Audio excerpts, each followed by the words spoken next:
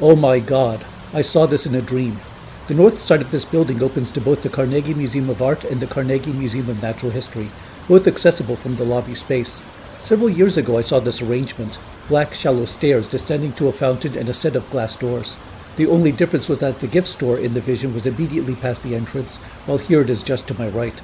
Learning through dreams was an important talent handed down through my mother's lineage from the Cora of Mexico, one of many Native American groups that teach this experience. At other times I have done a double take from these moments of uncanny clairvoyance, such as in my episode on the Maya Museum in Cancun. They tell me that valuable insights will be coming. If you remember seeing a place you'd only dreamt of before, comment how it felt. This chilly morning in December 2023 started my first real visit to Pittsburgh, so I had never before ventured into this museum complex. I will be posting a series of shorts from my adventures within, so let's explore the museums and discover what they hold. Could wild jaguars return to the United States? At the Carnegie Museum of Natural History, this jaguar family is sharing a fresh iguana for two of their cubs. It was deliberately presented in a desert diorama to remind visitors that these powerful predators, indeed the largest wildcats in the Americas, were once common to the deserts of the American Southwest. According to Panthera.org, jaguars used to inhabit all the states bordering Mexico and even reached as far as Louisiana, but excessive hunting has extinguished most of these populations. They have been recently sighted near the border, meaning that some are returning into the U.S. from Mexico.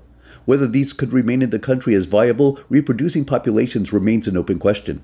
The jaguar's remarkable adaptability, which has enabled it to thrive from the Sonora Desert to the Amazon rainforest, advantages its resettlement into the southern U.S. Even native myths from the Maya and the Amazon acknowledge the jaguar's mobility across the watery underworld, the Earth's surface, and the celestial constellations. The jaguar is a creature truly adept in all realms. This unassuming rock came from Mars. Until now, I would have never imagined the invitation to touch a relic from this heavenly body. A jolt of energy surged through my fingers upon contact, not of the electromagnetic sort, but rather toward the psychic spectrum, which tickled my nerves. I was at the Carnegie Museum of Natural History in Pittsburgh. This cosmic fragment was once part of the red planet that the ancient Maya may have related with myths about monkeys, especially tales of the monkey twins who had once been master artists and scribes. I thus reflect how the shock could have come from the two magical writers to charge my own musings on the videos I had taken here.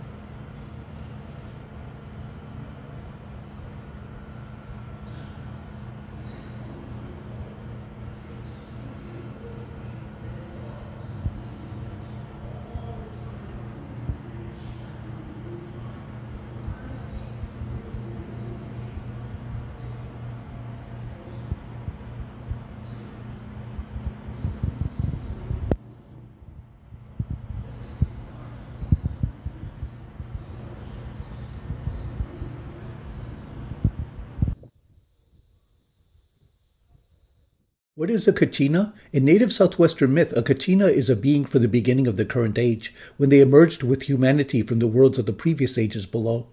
They mediate the worlds of man and the worlds beyond by delivering prayers from humankind to the spirits, whose powers may yield abundant rains in life. Kachinas are common to the Pueblo peoples of Arizona and New Mexico. They have been in the Southwest for almost 700 years, as theorized from evidence of both ceramic designs in the western Pueblo area and rock art in the east. Kachinas evolved to meet new circumstances and conditions, but their intercession remains the same. Kachina can mean the spiritual being, the image represented in the famous dolls, or even the person dressed in costume and mask to personify its power. This colorful assemblage is at the Carnegie Museum of Natural History. Its faces humanize the natural phenomena, wildlife species, and cultural artifacts pertinent to Hopi lifeways. The next episode will delve further into the ethnic diversity from which the Kachina cult emerged and how it relates to the goals of this channel. How is the Kachina tradition of the Southwest like the Eye of the Serpent channel? Both began from shared spiritual beliefs within Native American diversity. At the Carnegie Museum of Natural History, this hallway presents arts and practices of the Hopi, the westernmost of today's 12 Pueblo nations. Hopi Kachinas are among the most studied and renowned native artistic traditions for their symbolism, intricacy, and evolution. The Hopi recognized the foreign origins of many Kachinas integrated into their pantheon from Navajo, Zuni, Tano, and other societies. Archaeologists suggest that the Kachina tradition emerged since the 14th century, when ancient pueblos were booming from an influx of surrounding peoples. Distinct Kachina designs could then represent these ethnic backgrounds in the Pueblo Plaza for communal ceremonies. The Eye of the Serpent channel was likewise born from a convergence of cultures, its purpose to explore common thoughts and workings from across the hemisphere's native nations. The next episode concludes this Carnegie series with an exemplar of this mission in today's mask. Today's mask adorns a Paalölökang Kachina, the water serpent of the Hopi Pueblo of Arizona. From the dozens of Kachinas on display at the Carnegie Museum of Natural History, this was my choice for concluding the museum series for its special relevance to the channel. This Kachina doll gives a human face to the great serpent of Hopi myth. In Hopi rituals documented by Jesse Walter Fewkes, dancers carried large effigies of the being in its serpent form to bring rains for their corn agriculture. Such effigies also bore feathers and fanned crests behind the head. Here then is the Hopi version of the feathered serpent, a sacred being that has appeared in native art and myth from Ohio to the Amazon.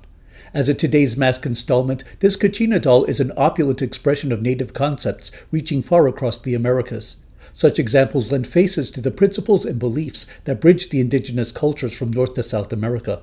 Please like, share, and subscribe to the Eye of the Serpent channel. Your support goes toward travel, research, and production. Thank you for watching, and good roads.